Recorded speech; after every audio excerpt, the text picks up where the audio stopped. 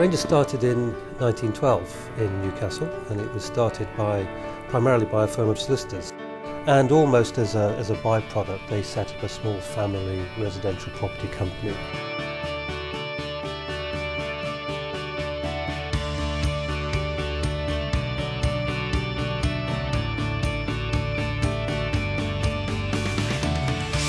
Grainger's the largest listed residential company in Britain.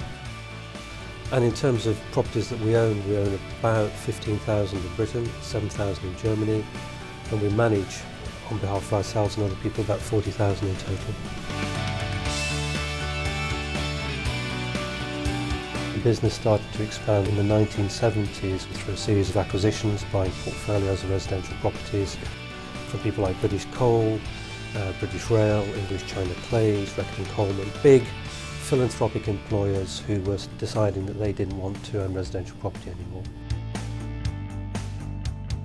Next year our Centenary is also falling at the same time as the Olympic Games and the Paralympic Games, and so we're sponsoring 3 Paralympians. They come from the northeast of England, so that reflects the genesis of Grainger coming from this part of the country.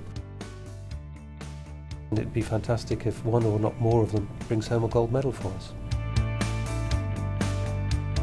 One of the key features of Grainger is its adaptability. It's been able to move with the times and to react to those. It took advantage of the market at the right time. We did the acquisition of Bradford Property Trust, a business double our size. We're residential now, and within that we're looking at residential development.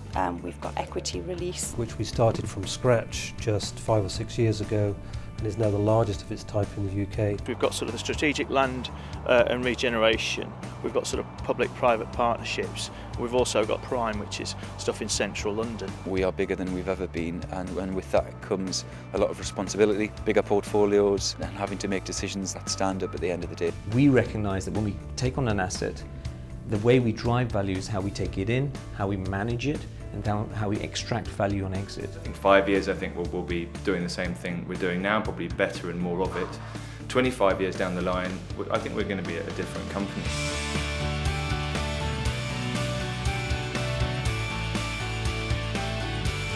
When I joined Grainger, we owned something like £120 million worth of property, and we employed less than 40 people. And as we stand today, we own over £2 billion worth of property and employ 270 people. I've worked at Grainger for 18 years. I've been a rent collector, I've been a property manager, I've been in the refurbishment team. I look after all the acquisitions and the asset management for the north. This acquisition was part of an acquisition that we purchased from the Duke of Northumberland. We're caring landlords. We like to treat our tenants as clients, that we want to engage them in the work that we do. If we want anything done, obviously, you got to phone them, like, and we phone them and they come and do it. It's also about the asset management of those properties as well, to ensure that we retain the properties in a good standard of repair. We're taking decisions on when we spend capital works on the property and how that benefits the property and its return, and also on the rental income as well. They did put me a new kitchen in, a new bathroom in. It just went like clockwork. I said it would be nice to have an open space for the stove to go, and I got my stove.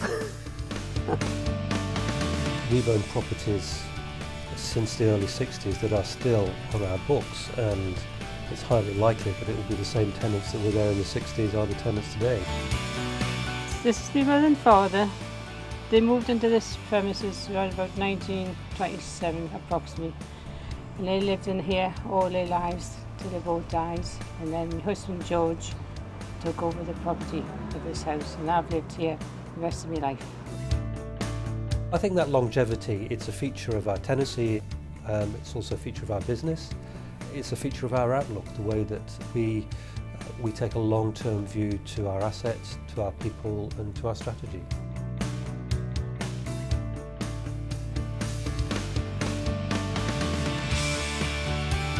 This is accommodation called Mariners Cottages, where we own 39 Grade 2 listed cottages. You couldn't have one of these cottages unless you went to sea. And the captains lived on this side, and the ratings lived on the other side, and children would get a penny to come and tell the captain his ship was coming in. We purchased it around about 6 years ago now. These are little gems and they were starting to deteriorate till Grainger came along. We first took over the estate at Mariners. There was a considerable amount of external repairs needing doing, not just what we wanted, but what the tenants wanted. We've got new windows, we get our repairs done. Brilliant, brilliant. The Mariners always would just do the outside of the house, but Grainger do inside now. This is one of our prime estates that we want to spend money on, not only to keep tenants in the cottages, the estate to be sought after by people coming onto the estate, but also to increase the value of the properties going forward.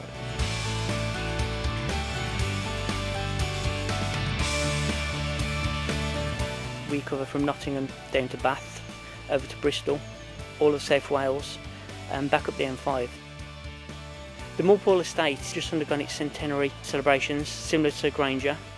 There's 160 units which we manage still. Originally I was in the top one, but I developed a heart disease. The bottom flat then became available and I spoke to Grainger and said, look, this is the situation. Can I swap the top flat for the bottom one? And they were great, they said, yeah, no problem. Grandfather back in the 30s, one of the first on the estate to have a car and to be able to put up a garage at the side of the house. We're selling some of the garage sites off. Jeff has a few cars over different sites, and what we are trying to do is locate them all together and eventually move him onto one site.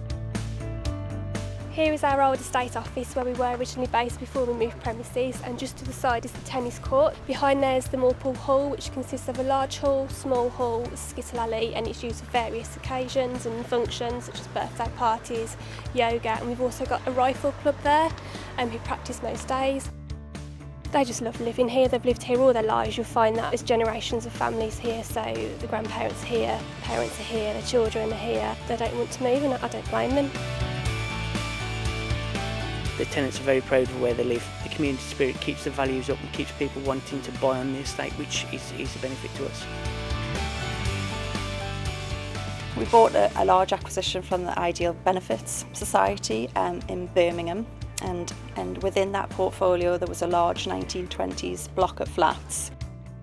We did a large, extensive refurbishment scheme on the block to bring it up to modern standards, and that was to improve the tenants' living conditions. It was obviously also to improve our capital and our rental returns on the block. The block and the units in the block, they're all managed under the GRES 1 fund, and Grainger have retained the freehold, so we manage that on a service charge basis. And also within the grounds of that development, we brought in the development team who built an iconic modern block within that development.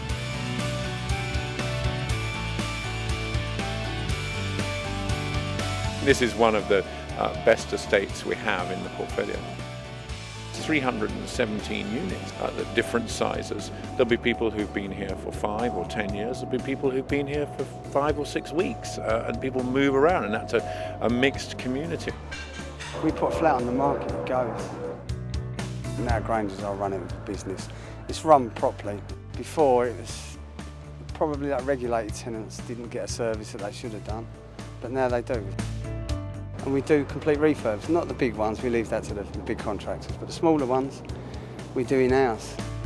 Housing has been on the front page of broadsheets and tabloids for years now. The reason it's been in the press is that there's not enough homes. I think the government that traditionally had a focus on home ownership is now much more comfortable with the idea of people renting. There is a tendency towards more people renting for longer. And I think we'll see more and more of that over the next 5 to 10 years. First-time buyers' average age is now 37 years old. And for us, that can be a good statistic because we do have rental properties, obviously, and that means that there is greater demand for the rental side of our business. I think that's very noticeable, particularly in the larger metropolises, where young professionals are often choosing not to get on the housing ladder. And in London, the percentage of people in the private rented sector who rent their own homes from a private landlord has shifted from 15% just 5 years ago to well over 20%. We have to house this set of in-betweeny people, and we've recently announced a joint venture with the French construction company Bouygues, one of the largest construction companies in the world, to go out and address that housing need. The government wanting homes to be built purely for rent.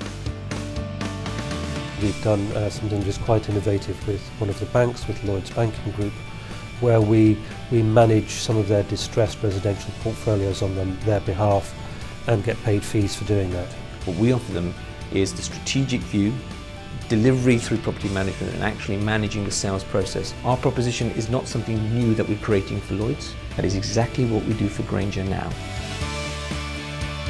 The scale and the experience that Grainger has is pretty unique, and to be able to bring that to others, to partner up with them, I think is a good recipe for the future. We've got quite a large development down in Hampshire running at the moment, which is near a town called West Waterlooville, where there will be something like 2,500 properties. And it will be built with the view of the occupier in mind, and built with the view to maintaining and sustaining a community.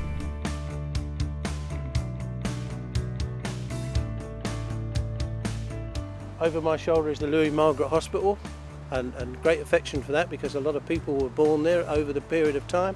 Also is the Cambridge Military Hospital, which served the army and the civilians here for many years, and people really care about it, and they're very happy that Grainger have made the commitment to bring it back into use. And this is a sort of big regeneration project down here at Aldershot. It's a development site for 4,500 houses and covers about 300 acres. We decided that we could actually release about a third of the original garrison footprint. And that's facilitated the Aldershot Urban Extension through the MOD Defence Estates and Rushmore Borough Council. Grainger reassured us very quickly that they've got the experience, both in Hampshire and outside of Hampshire, of creating communities. Aldershot Town Centre over the years has been sort of a poor relation to places like Guildford, Farnham and Fleet. They want a better mix of housing so that they can stay here, but rather than move out of the borough if they want to go up the housing ladder. They want an improved infrastructure, but also what they want to do is to make sure that the growth of the urban extension actually breathes life into the new retail sector. This will be the central part of the new community. It will feature a host of different facilities such as the shops, the restaurants, a pub, the post office. They came with an outline of a plan, but a real willingness to listen to what people had to say. And the other thing that struck me about them was they weren't into just building houses and moving on.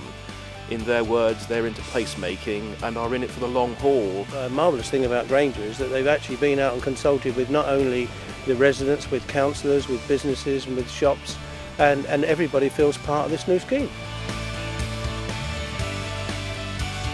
The thing that's quite important to us at this early stage is making sure that this development can help Aldershot as a town to prosper, and that's on three levels: it's social, it's physical and it's economic.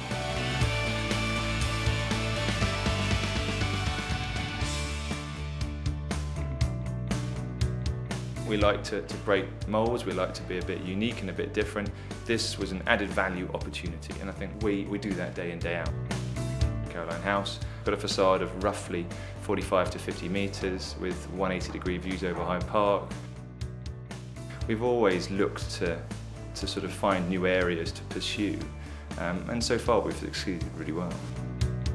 Grainger has two assets, not just its bricks and mortar and its property, that's the basic one.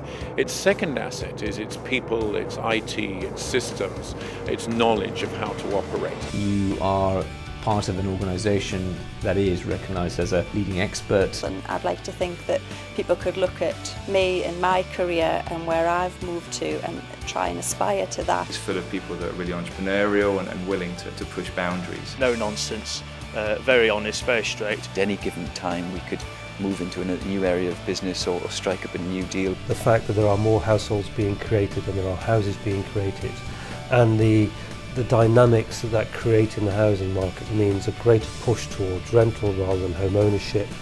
And Grainger is big enough and flexible enough to be able to react to those changes and to capitalise on them. So it's how we actually do that over the next 5 years that is going to be a challenge, but also primarily the opportunity for us.